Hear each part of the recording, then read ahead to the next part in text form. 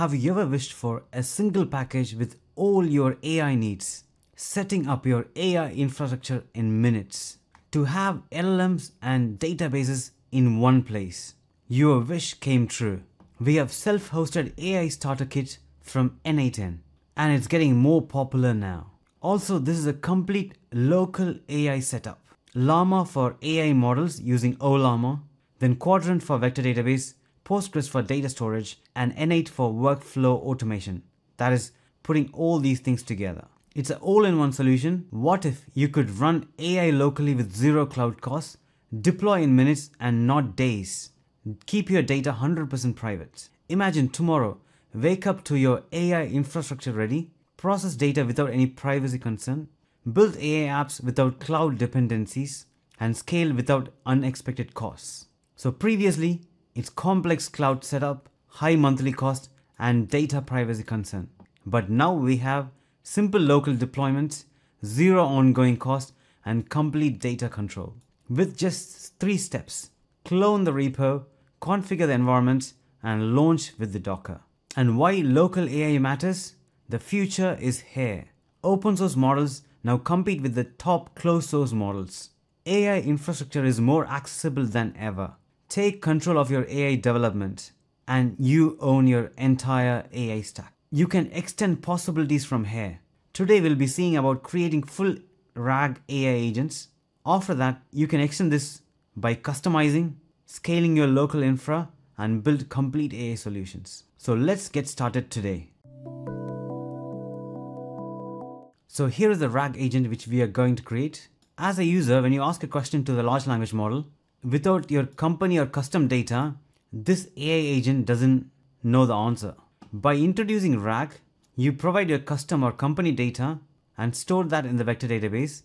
Then this AI agent can retrieve relevant information and respond to the question with more accuracy. So RAG consists of 2 simple steps. One is indexing, that is storing the data in the database, and then querying. When the user asks a question, the AI agent retrieves relevant information from the database and answers more accurately. And that's exactly what we have set up here in this workflow. Here we got the user, the AI agent, and the vector store database. That is querying, and we got the indexing part here. As soon as we upload any file in Google Drive, it will automatically get extracted and stored that in this database. I'm going to take you through step by step on how you can install, create AI agents, set up database, and save data to database. Complete hands-on tutorial, and I'll put all the code in the description below. So you can just get started right away. But before that, I regularly create videos in regards to artificial intelligence on my YouTube channel. So do subscribe and click the bell icon to stay tuned. Make sure you click the like button so this video can be helpful for many others like you. First step, install. As a prerequisite, you need Docker Desktop to download and GitHub Desktop. So first step, in your terminal, git clone self-hosted AI starter kit, the whole path, and then click enter. Now let's navigate to the self-hosted AI starter kit folder. So here's the folder structure. You got the .env file and the Docker compose file. These are the 2 important files. You got documentation in this page, which you can just copy and paste, but there are a few things which you need to modify to make this work as expected, which I'll be covering that here. So here's the .env file. I've opened this file in the code editor. You can also just open this folder just by typing code dot if you are using VS Code. So in the .env file, if you want to make any modification here, and it's recommended to modify.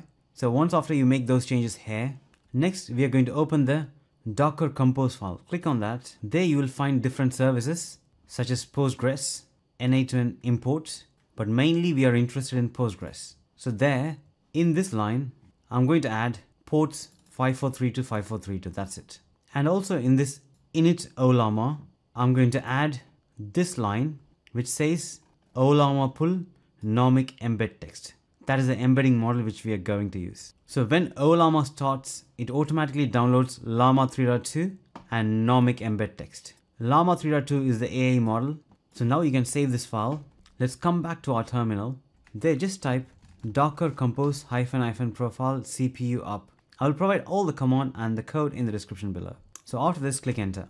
Now you can see it started working. First, it pulled Llama 3.2, then it will pull Nomic Embed Text. The editor is now accessible via localhost 5678 and I'm going to open it. And here is the interface. Now second, creating AI agent. Just for some clarity, if you open Docker Desktop, you should see these 4 names listed there. This confirms that all our installation is working. Also note that if you are running Ollama locally on your computer, you might need to disable temporarily for getting this work, because we can't install Ollama twice, one using Docker and another directly on our computer. So here is the AI agent part which we are going to define in N8N. So in N8N, just clicking create workflow, they're adding the first step on chat message. So that is the initial hook. Coming back to the canvas, now adding the agent by clicking this, and you got advanced AI here. Click on that, AI agent. Now we got the AI agent. Here we need to define our large language model, that is chat model, the memory to save our conversation, and a tool. And this tool will be connected to our database. So clicking add chat model, there you got multiple options here. So I'm going to use Ollama, clicking on that. And here is a credential which I have already created. So if I edit, just type Ollama :11434. That should be fine for the base URL. And you can test your connection. Next, setting up the memory, clicking add memory, and using Postgres chat memory, clicking on that. There, first setting up the credentials, clicking on the edit icon.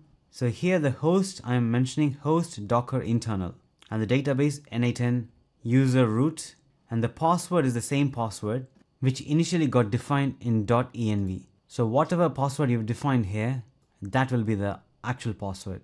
So those are the details which I'm entering here. And again, you can try testing the connection. Going back to our AI agent, there we've completed setting up the model and the memory. Now step number 3, set up database. That is a vector database. So that's what we are going to define in this tool section. Clicking on the plus icon, vector store tool, clicking on that. Again, we need to define the vector store here. Clicking plus, it is Postgres PG vector store, clicking on that. Operation mode is retrieve documents. Next, we need to add an embedding model for this vector database. Clicking on that, choosing embeddings Ollama. Here we'll be using the Nomic Embed Text. So this is the navigation. So currently you are in Postgres PG vector store. This is assigned to vector store tool, and the vector store tool is assigned to AI agent. So I'm going to click vector store tool. Need to provide a name, that is client's information.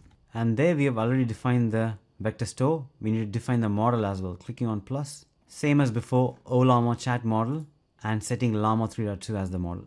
That's it. Now if we come back to canvas, this is our structure. So we got a vector store tool with Postgres vector database and Ollama model. It's all ready now. For clarity, here is our AI agent and here is our database. And we have completed creating AI agents and setting up our vector database. And this is the only pending area. And the final step, save data to database. Now to store data in the database, we need to add Google Drive trigger. So adding a node, or you can just click the plus icon. And there I'm going to type Google Drive, clicking Google Drive, and there you got triggers at the bottom. Clicking on the triggers on changes incoming to a specific folder. So here I'm just providing a URL to my Google Drive and watch for file created. Also, we need to set up Google Drive authentication. So clicking on the edit, there you need to get your client ID and client secret from Google. So once after you get the client ID and client secret, click sign in with Google, and then it should show account connected like this. There's a detailed step on how you can create these credentials by clicking this link. So here's a detailed documentation on how to create those credentials. Go to console.google.com, they come to credentials and create credentials, OAuth client ID. There you mention web application, N8N authentication, and you can get these redirect rules from the previous page, which is mentioned here. So I'm just copying this, and the main URL goes in here, the full path, and then in the authorized JavaScript origin, click add URI. There I'm just providing the localhost 5678. You might need to add HTTP, and that's it. Then you can click create. This will automatically create your client ID and client secret. You also might need to give a basic information to this OAuth consent screen. Now Google Drive trigger is ready. I'm going to test it by clicking this icon, and I can see that it's working. Next, going back to canvas, That is the main page. Here I'm going to add the same again, copy and paste. So in this, providing the URL again and watch for file updated. Previously it was file created, now it's file updated. And you can test again if you want. And it's all working. Next we need to get the file ID from this. So clicking on plus. So after clicking the plus icon, we go to data transformation, edit fields. So here we are just saying execute previous nodes and we get the information here. And there is a file ID here. So I'm just dragging that and putting it here. Now it says ID. I'm going to change that as file ID and then testing the step and it's all working. Next, I can even connect this from here to here and keeping it center. Next, I want to download the file after this step. So clicking on plus, Google Drive, clicking on that, download file. So from the previous step, we got the file ID. So I can just choose by ID and then drop this here. Now I can click test step and now the file got downloaded. Next, extracting the data from the file downloaded. Extract from file, here extract from text files, and the final step to add the extracted data to the database. That is Quadrant vector store, add documents to vector store. So here we just need to mention the Quadrant collection name. It could be anything. Same as before, adding the embedding, that is Ollama Nomic Embed Text, and the default data loader. Here JSON and metadata, and I'm adding a property. So I can see an error here. One of the main reasons is that I forgot to convert the Google Drive file to text. So I just chose Google Drive, Google file conversion, add conversion, and here choosing Google Docs to text, and that's it. So testing it as before, also extracting from file, testing it. So I can see it got extracted. Similarly, going to vector store and testing it, and I need to set up this default data loader. So there I'm clicking execute previous nodes. So I need to add text splitter, clicking on text splitter, recursive character text splitter, and setting 100 for now. If you want more details in regards to chunking strategy, which is this splitting the text into chunks, I'll put the link in the description, which I've already covered in detail. So now I can click the test. So default data loader, and in the mapping section, you will have the file ID. So that's what I'm going to drag that here, and that's it. Now I can go back to canvas and it is all ready. I know it took some time, but just to show you exactly what I did step by step, I had to go through all these steps slowly. So here's the Google Drive files, which I have. So if I open a file, here's the client information. So I can just copy David Williams and then click the chat here. So going to ask the email address of David Williams. There's the error again. Let me try and fix it. Seems like I need to run this first. So let me fetch test details and getting the file ID, downloading to Google Drive, extract the file, and finally loading that in the vector database. Now indexing is completed. So the reason it failed because I didn't run indexing. So indexing is a process by which you store the data in the database. So we had the Google Drive. So I need to run the Google Drive, that is trigger Google Drive, to store the data in the database. Now it is done. Let's ask the question again. Again, if you find any error, click test workflow just to make sure that everything is set up properly. And then clicking chat, going to ask, what is the email address of David Williams? And now you can see the user is asking a question to the AI agent. Now the AI agent will trigger the vector store, that is the database. Then that data will get returned back to the AI agent, and the AI agent will respond to us back. That's what we see in this image. Exact step replicated in N8N. And here is the conversation. It retrieves the relevant information, and the tool, AI tool output is David Williams' email address is davidwilliams@example.com. That is correct. And I might need to modify this system prompt to use the information mentioned here to get this output properly. But overall, it's a working system. And you got querying on the left hand side and indexing on the right hand side. One more important thing to note is that you can create a workflow and you don't need to do any of the thing which I mentioned. Just go to my blog page, just copy this JSON code like this and come back to this empty workspace and just press Ctrl V, that is pasting the workflow. And you will get all the workflow just directly in this interface, getting it easy for you. And I'm really excited about this. And you can extend this from here to build more advanced system. Do let me know in the comments below what you think about this. And I'm really excited about this. Considering you already like this N8N workflow, I've also created a beginner's tutorial which I put the link in here.